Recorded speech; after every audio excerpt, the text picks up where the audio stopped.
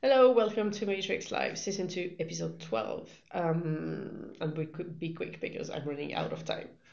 So I will start with Riot Web, if that's okay. Yep, go for it. We've been having a bunch of release candidates for 0.14 all week. The final one is due today. And So hopefully... it should go live over the weekend, and people can test it on /staging, but not quite yet. Give us a minute. Yeah, and hopefully we'll have /app updated next week. We will also be fixing /app to ensure that people who are testing the release candidates don't have implosions, because there is some end-to-end encryption compatibility problems here. Yeah, so basically we don't want people who test staging over the weekend to lose access to /app. So we're trying to make the existing /app happy so that they can test without fear of destroying everything. But basically the progress has been lots of polish based on the feedback of the release candidates. And for next release and 0.14, we're working on Stickerpacks. They've been reviewed and should be ready. That should be a short time frame before 0.14. 15. And we also have exciting stuff on the design side of things. Yeah, we've got our first batch of designs coming through from Yoni, the designer who's been working away on totally rethinking how Riot Web looks. We don't have final stuff at all. In fact, we've only got very initial stuff. And I think what we'll do is to do a proper blog post once it's a little bit more developed. But until then, we can take Amandine's laptop and quickly flash a hint of where things might be going in future. That's just one of about 6 or 7 totally different colour schemes and designs and ideas, but probably one that might be closest towards where we're going in future. Very exciting. Yeah, that's fun. So yeah, watch this space. We'll be providing updates soon. Shall I go and talk Synapse Dendrite? Yeah. So back-end stuff, we've basically been totally sideswiped all week by clearing up the mess from last week, some operational dramas.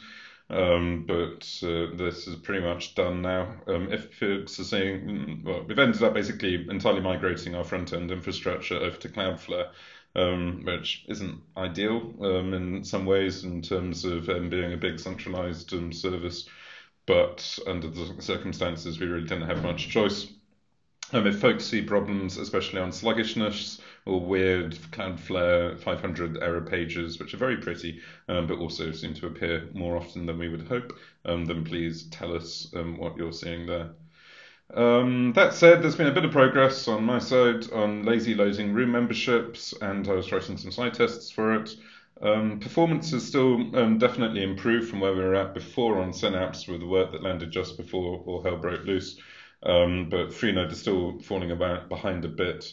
That said, there may be a major breakthrough on the horizon on performance. We're not sure yet, but Eric came to me, I think just after we recorded last week's episode in the office, and said, I've been thinking about state resolution and how it might be possible to cache prior state resolution results in such a way that it basically scales roughly 01 rather than ON with the number of people in the room. So at the moment, if you get a new event coming into Matrix HQ that causes a conflict with your view of Matrix HQ, it spikes a huge amount of RAM to go and go through every event ever in the state, or all of the state ever, to try to work out what the correct answer should be. But if we can go and cache kind of intermediary results and memoize the whole thing, then we might be able to have an enormous breakthrough both on CPU and memory and speed, full stop, for doing state resolution, which is really the only thing that Synapse does that takes masses of resources today. So no promises, we need to work on it, and obviously it's already delayed a week, but hopefully we might get somewhere on it in the near future, and that should also benefit Dendrite too. On Dendrite, it's been community work going on whilst we've been stuck in Ops Hell. Yeah. On the mobile side of things, still trying to resolve the notification problems on Android. Looks as if the N might be in sight there. We just saw a big Google Doc that the guys in Cran have put together. Basically, I was about to say desiccating, but that's not the right word in English. Desiccating? Are they it's drying out? Disséquer in French. I don't know how you translate that. Like when you take a frog. Dissecting. Dissecting, thank you. Yeah, dissecting the problem in enormous detail, looking at how all the other apps are doing it at the moment and how we got into this mess with the stuck notifications on Android 8. Hopefully the end is in sight there. Sorry that it's taken us so long to sort it out. Yep, they've also started implementing stickers so that not only you can use them on web, but you can also see them on mobile at least. And there have been some problems with 3D Touch on iOS and trying to sort that as well. So yeah, basically state of the art there.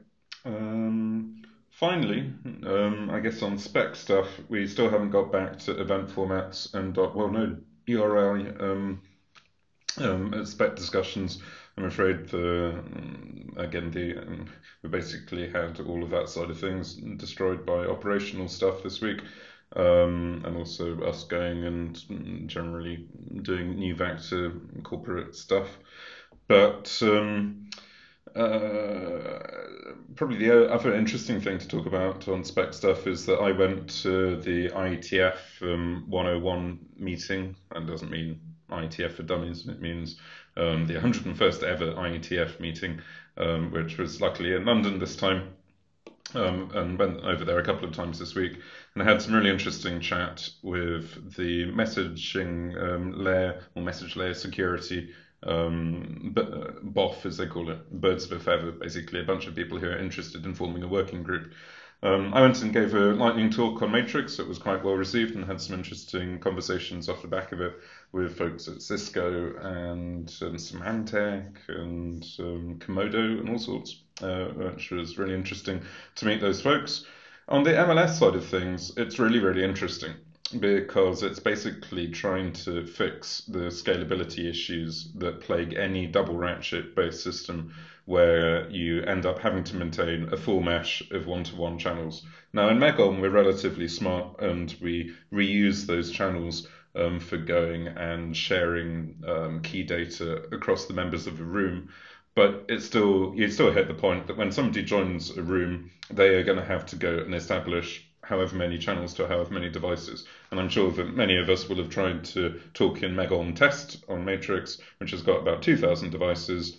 Turns out that doing an elliptic and curved Diffie-Hellman exchange, especially without good primitives, can take a good 300-400 milliseconds. So if you've got 1,000 people in a room and it takes 300 milliseconds every time, you're suddenly going to spend 30-40 seconds before you can even send a message. So basically this is the problem that MLS tries to fix, and it does so using a very funky primitive called ART, which are advanced ratchet trees invented by Facebook, I think John Millikan and Catrell Cohn-Gordon from the Facebook camp. And the idea is that rather than doing a kind of ON exchange of Diffie-Hellman keys to keep these channels open. Instead, everybody shares ratchet state that is calculated as a Diffie-Hellman tree, a binary tree, where you basically have, let me try to get this right, pairs of devices who have done a Diffie-Hellman against one another, and then you do a Diffie-Hellman against the next level and the next level until you reach the root key. And it means that you basically do log n Diffie-Hellman exchanges rather than order n Diffie-Hellman exchanges. So it speeds it up all by a factor of a log. So what would have previously taken roughly 1,000 operations now takes 3 on average. Log 10 of 1,000 is 3, yes. Something like that. So it's good news in terms of the efficiency, and it's a breakthrough, honestly, from where the signal double ratchet stuff has been historically.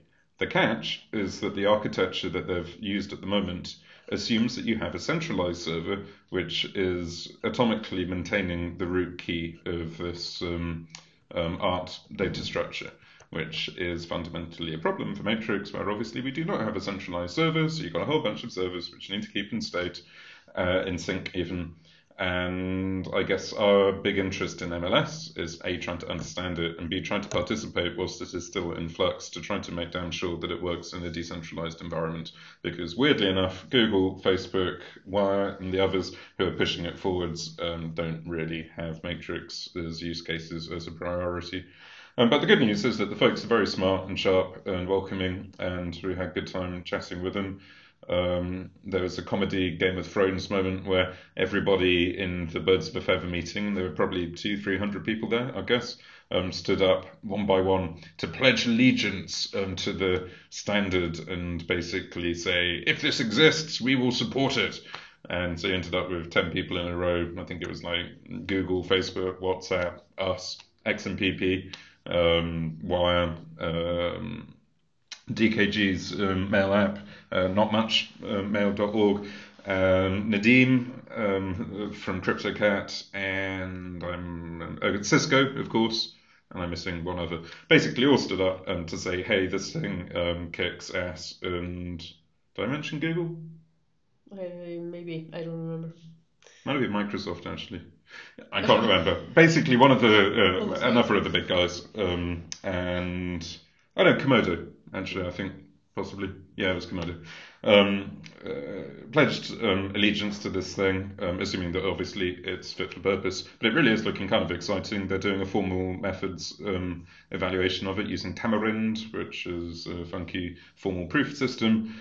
And if it works, it should revolutionize everything, assuming that we can make it work in a decentralized environment. Yeah. Quite how the hell we're going to work on this, I've no idea, because we're obviously horribly behind on end-to-end encryption for Megom, let alone MLS. But then again, the schedule for MLS says that it will only be hit an RFC probably September 2019 at the earliest. Yep. So this is very much a next gen of crypto for Matrix.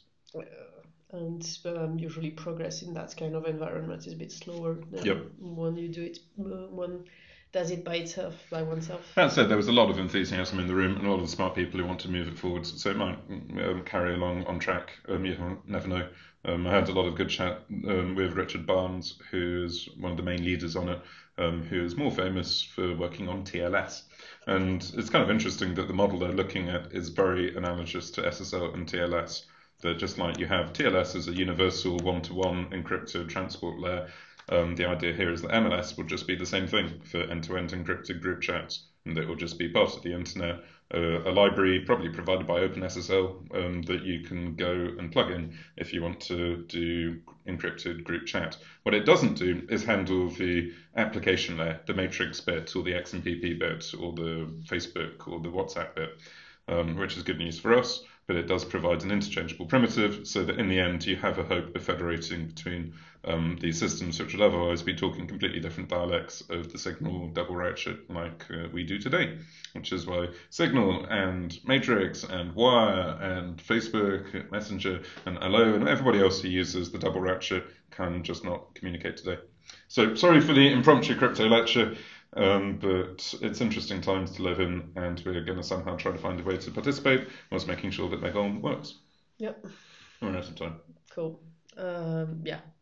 But I think we also run out of things to talk about. True. Have a good weekend, everybody. Bye-bye. Bye.